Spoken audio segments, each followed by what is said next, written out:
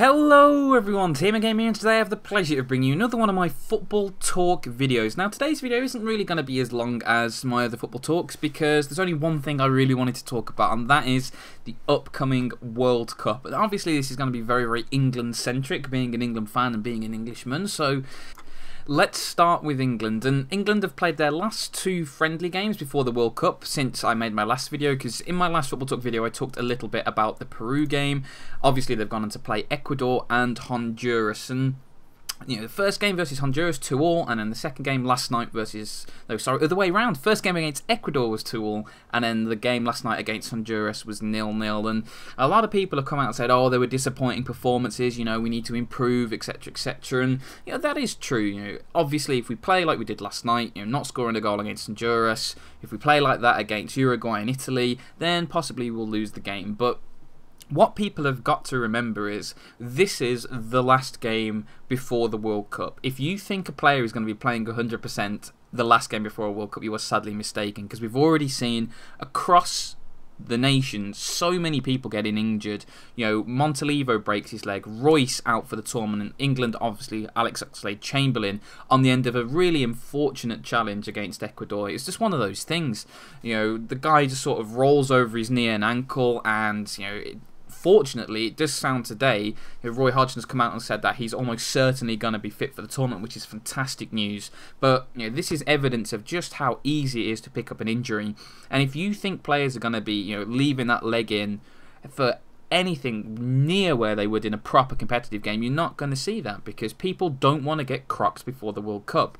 This has been 4 years of work for some of these players who've been part of this international setup for a long time. This is the culmination of their efforts. They want to play in the World Cup, and there is no way they're going to go steamrolling into challenges and risk that injury. Even an injury of 3 weeks, which is not a major injury in the grand scheme of things, that is your tournament over. It's not worth the risk. So yes, I admit we could have played better against Honduras, but we are still going out there with a lot of attacking players in the field and actually looking to do well. And this is the main thing for me, because the expectation levels for England are relatively low, and I think that's a good thing, because far too often in the past, gone into tournaments saying, we're going to win the World Cup, we're going to win, and it's just not realistic. We are probably 8th best team in the world, somewhere around there. If you look at the great teams out there, the top 4, the big 4, probably Argentina, Brazil, Germany and Spain. Those are the 4 teams that everybody says are going to win the World Cup. Those are the 4 teams that most people are going to say are going to win the World Cup. And then beyond them, you've got a big group of teams like the Belgiums, France, Italy, England, Portugal. All of those teams are quite evenly matched. So you could put us anywhere between, like I said, probably 8th or a little bit higher, down to about 15th. You couldn't really complain, because that's the thing. There's so many very evenly matched teams at the top of world football. It's going to be very tight.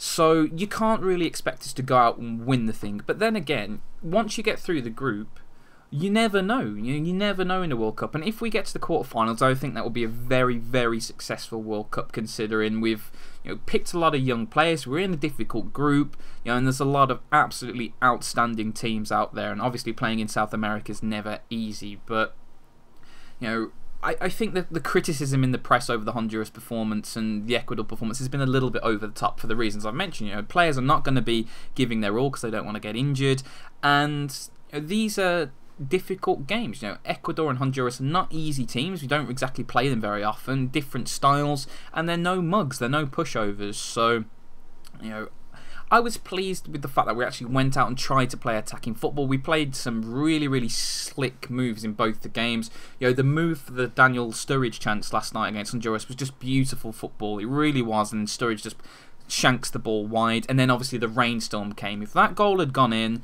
I could have seen England win that game 3-4-0 very comfortably, but unfortunately it didn't happen. And you're up against a Honduras team who made life incredibly difficult with their just quite simply ridiculous challenges. I mean, Emmanuel Ishagiri should have got sent off for, he basically booted the ball into the balls of Daniel Sturridge from about 3 yards away. How is that not a red card?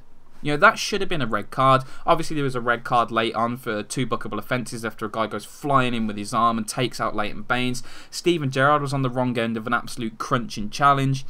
And you see all of these things happen as a player. You think, wow, these guys are going in a bit too hard. I'm not going to risk my leg, risk my ankle, risk my knee in a friendly against Honduras. You know, when players like Jack Wilshere came on and Ross Barkley, I think it energised us a little bit more.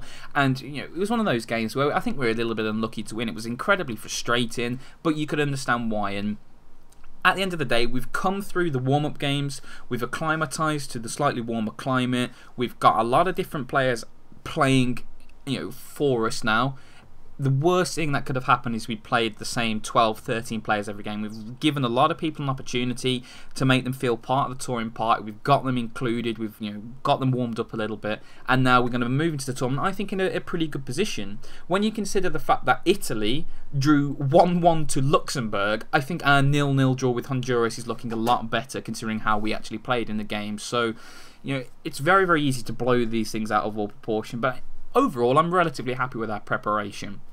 It's always good to go out there, get 3 games under the belt with no major injuries. You know, it's good news to hear that Alex Oxlade-Chamberlain is probably going to be fit and firing ready for the tournament, because he was one of our best players already. You know, looked incredibly lively and every time he was on the pitch, and he's really, really pushing for a start. You know, very, very difficult to call England's team, and I've been having a bit of a think about England's team and who I would like to start in the first game against Italy.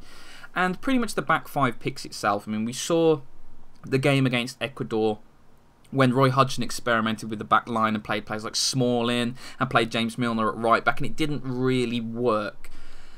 Our back 5 is pretty much guaranteed for that first game, with Joe Hart in goal, Johnson at right back, Cahill and Jagielka as the 2 centre backs, and then Leighton Baines at left back. And I think that back 5 is pretty solid.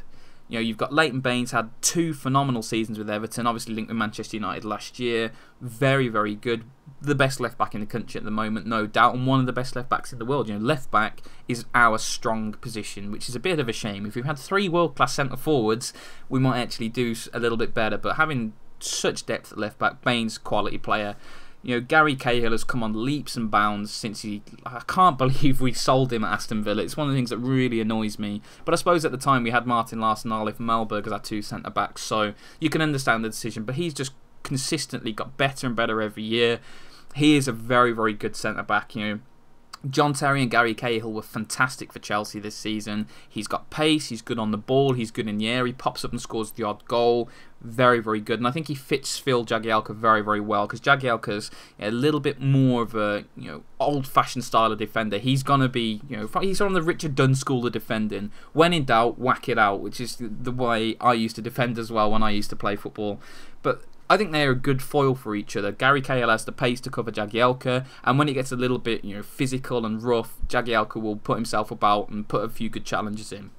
And then on right back, we've got Glenn Johnson. I'm not a massive fan of Glenn Johnson at right back. I always think he's pretty average at defending, but there's no doubt he's fantastic going forward. And you know, I always debate that I'd prefer to see Glenn Johnson play right mid, because he's got all the attacking attributes. If you actually put someone behind him who is a solid defender, he'd do a very, very good job, because he's got the defensive mentality, so he does track back and he is always in the right position, but he has mental aberrations. And if you can remember back to the Euros when we played against Ukraine in the 3-2 win, both of the goals were his fault, and it wasn't because he wasn't doing the right thing. You know, he was in the right position, he was picking up the right man, but then he just switched off. You know, he switched off at the set piece for the header. It's just silly errors with Glenn Johnson. I think if he played him on that right wing, he'd cut them out, but yeah, we don't really have many other options. We've got basically picked Chris Smalling and Phil Jones as our backup right back. Milner doesn't work. We've got Kyle Walker injured, so he's our strongest right back, and you know, he'll do a decent job for us. So that's the back 5 pretty much done.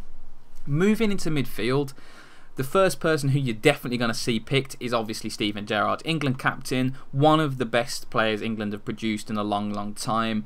You know, he's still a key part of this side. You know, fantastic on the ball. He's a natural leader. You know, you can see that when he plays for Liverpool. Whenever you see Steven Gerrard step onto the pitch of Liverpool, he just lifts everybody. He lifts the fans. He lifts the players. He lifts just the entire place. And he does exactly the same thing for England. You know, he's an inspirational player, and he's rightly England captain at the moment. Alongside him, I would actually like to see Jack Wilshere. You know, Jordan Henderson has had a fantastic season, and you know, if he starts, I wouldn't be disappointed. But I just felt when Jack Wilshere came on against Honduras, he added something a little bit different. And he's got great energy. He's a very, very good player, and I would like to see him play. It's a good thing with Jack Wilshere as well. He's got the fire in the belly. You know, he always wants to put a shift in. There's a thing that members of the press and certain members of the public say, that people don't care about playing for England anymore. I don't think that's true with Jack Wilshere. You can clearly see he wants to do well for England. And if you look back at some of his friendly performances, you know, when he played against Brazil and Germany in these friendlies, he really does step up. So I think he's a bit of a big game player as well. So having Gerrard and Wilshere in that midfield would really, really suit. And those are the two midfielders I definitely go for.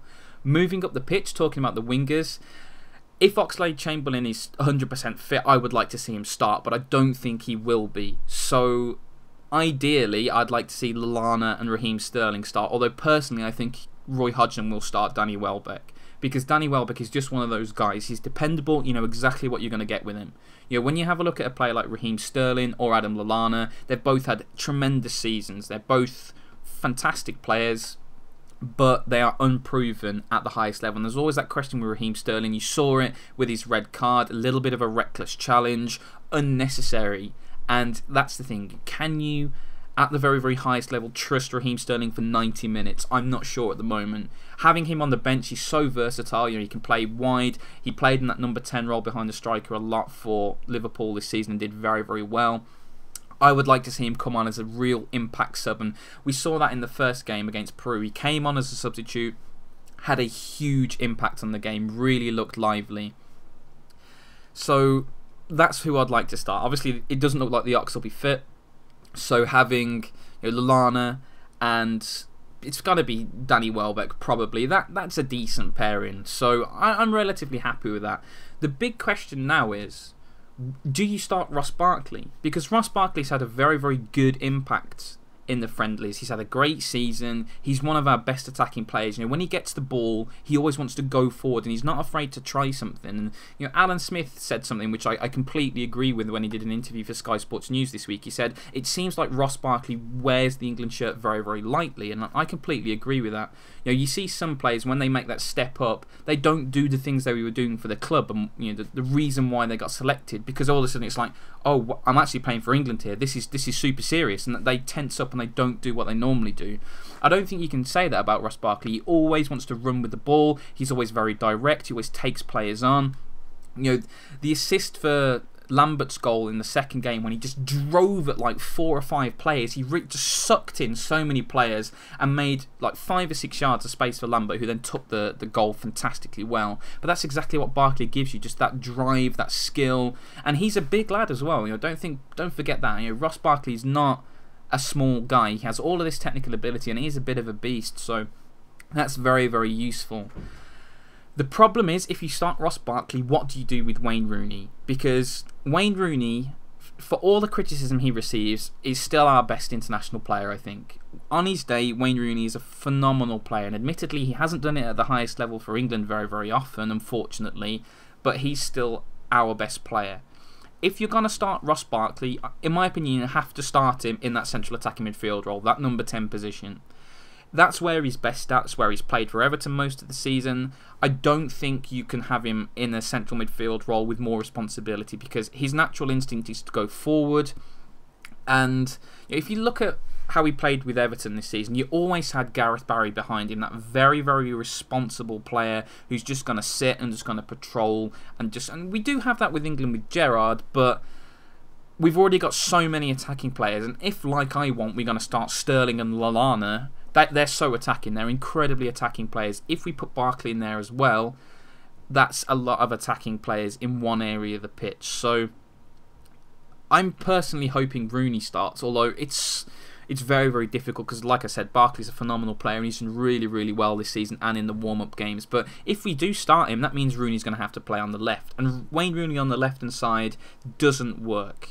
You know, he's got great work rate. He's very, very skillful and good on the ball. He's got a good pass on him. But he's a centre forward. You know, he plays number 10, or he plays up front, or you don't play him. You know, that was one of the big mistakes David Moyes made this season at Manchester United. He had all of these talented players and he played as many of them out of position as possible. He played Fellaini wide, he played Rooney wide, he played Mata wide. You can't do that. You have to play your best players in their best position to get the best out of them. So that means Wayne Rooney's going to have to start at number 10 or up front. And if you start him up front, you have to drop Daniel Sturridge. And you're not going to drop Daniel Sturridge because he's been fantastic this season. So that means Sturridge has to play up front, Rooney has to play number 10, and unfortunately, Ross Barkley has to sit on the sidelines, which is just the sad thing. But again, like I mentioned with Raheem Sterling, if Roy Hodgson goes that way, and I think what he'll go is he'll go Henderson, Gerrard, Welbeck, Rooney, and Lana as the 5 in behind Sturridge up front. If that happens, it means you've got another fantastic attacking impact substitute to make, who late on in the game against some tired Italians in very, very hot Manaus, he can come on, he can run at them, be very, very direct and create chances and score goals. So it's one of those. We're actually going into a tournament with a lot of players who have had good seasons and who are in good form and who are actually pushing themselves forward for selection. This is a great thing to have, because Roy Hodgson could name 6 or 7 different team permutations and people would say, yeah, I can understand why he's picked that. You might not agree, but you can understand his decision making. And this is the thing that Roy Hodgson's had a lot of very, very unfair criticism at times as England manager, but I think he's done a very, very good job, because he's come in to a job which is notoriously difficult and notoriously unforgiving. He's come into a job where most of the players who have, were known as our golden generation, the Ferdinands, the Terrys, the Gerrards, the Lampards, all of these players are aging. Ashley Cole, another great example. He's brought in a new raft of young players when everybody said the Premier League doesn't have enough young players. He's managed to develop and find and push forward enough good young players to actually give us a chance.